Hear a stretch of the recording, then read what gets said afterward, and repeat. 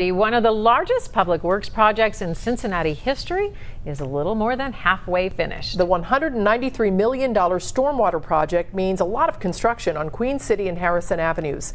As Local 12's Megan Mangello tells us, it's going to get worse before it gets better. The Lick Run project is about 65% complete. Drivers are about to see a major change. As you're headed from downtown to the west side across the Western Hills Viaduct, right now there are two options. Soon, there will be only one choice. Two signs, Harrison Avenue and Beekman Street, Queen City Avenue, welcome drivers into South Fairmount.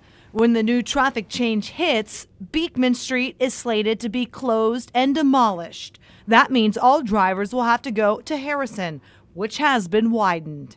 Then if you want to go to Beekman Street, you go to the intersection of Harrison and Queen City, and you're going to take a right. And that's the crazy part, because Queen City has always been considered to be a one-way westbound street. So you're going to take a right onto Queen City. That little section between Harrison and State is going to be two-way. Deb Leonard with the Metropolitan Sewer District says the change is permanent. Here's why. Crews are building the Lick Run Greenway, which is a 1-mile stream that ends in a pond. The 2-acre pond is going where the Beekman Street connector is today. Essentially, a well-landscaped sewer.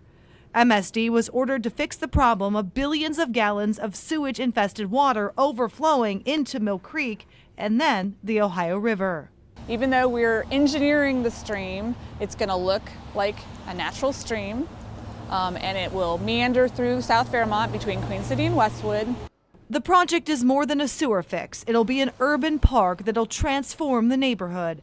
But to get it finished by the spring of 2020, drivers will have to endure more traffic headaches. Before the Beekman Street connector, which is right behind me, is shut down permanently, drivers will be given a 10-day notice, and that should happen relatively soon. Megan Mangello, Local 12 News. And the Lick Run project is designed to collect and carry 500 million gallons of stormwater.